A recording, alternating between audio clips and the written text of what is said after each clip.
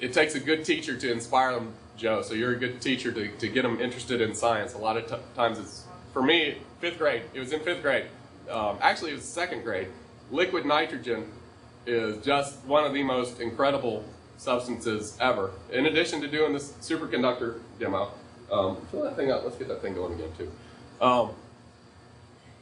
I grew up in Chapel Hill, North Carolina, so we went to the physics department there, and this was like a little field trip, 2nd grade. They took a rose, dunked it into a big dewar of liquid nitrogen, and I'll show you what a dewar is in just a second. He's filling up the demo again.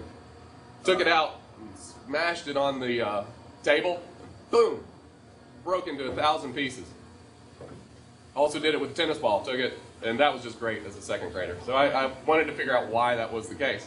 Much like y'all will probably want to figure out why is it that this. All right, here, we're going to zoom up in here. I want y'all to watch this. I want y'all to watch this real close. All right, watch it when it. Now see how it's just sitting there? Yes, sir. All right, so it's cooling down though. It's got liquid nitrogen. Oh, look, there it goes. See how it lifted up? It got below that temperature, and then those fields could not, since they cannot penetrate that material below its critical temperature, it had to rise up so that those field lines would not interact. Excuse me, I have a question about nanotubes. Yes, sir? I have a question about nanotubes. Yep, okay. Go right ahead. How do you manipulate nanotubes' positions and change their shape?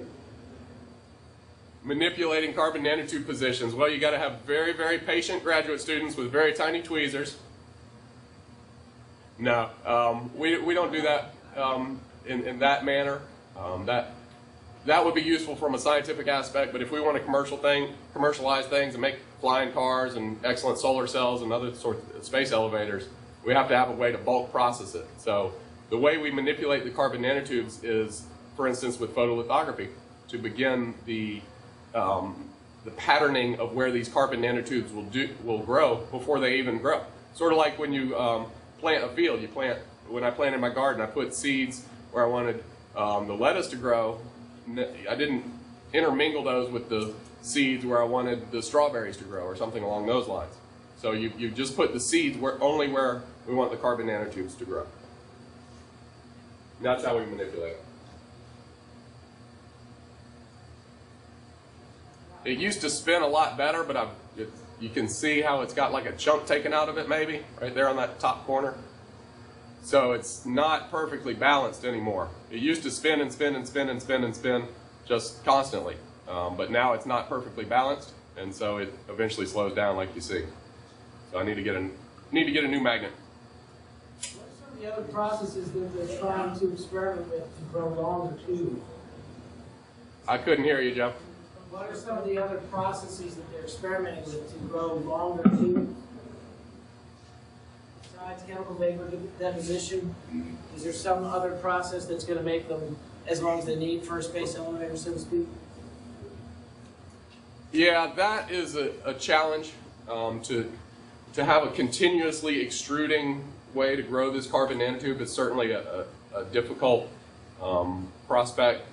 There's several different ways. There's called the arc discharge and the laser discharge method for growing carbon nanotubes. And basically, you've got electrodes, and with the laser discharge, you hit this carbon electrode with the laser, and a lot of stuff flies off, and a little small portion of that are carbon nanotubes. So it's difficult to see how you would scale that up to make kilometer-long carbon nanotubes. The other is electric arc discharge, which is again similar thing, but instead of passing a laser and hitting a target, you charge these plates, and so it sends basically a lightning bolt that again hits the plate, and stuff flies off just like you would expect. And some of those are carbon nanotubes. So the chemical vapor deposition method has a way of constantly adding these gas precursors to allow you to reach some pretty substantial lengths. The main problem right now is catalyst poisoning. That's where the catalyst, iron in our case, that we put down, but you can also do nickel and cobalt, get crusted over with amorphous carbon, so that the crystalline carbon, the carbon nanotube, can't get through that crust. Now what you can do is inject a little bit of water vapor which then oxidizes that amorphous carbon crust, allows it to break up, sort of, and then the carbon nanotube extrudes out from that way. So CVD is actually a pretty good method. There's another one called HIPCO, high pressure carbon monoxide, CO.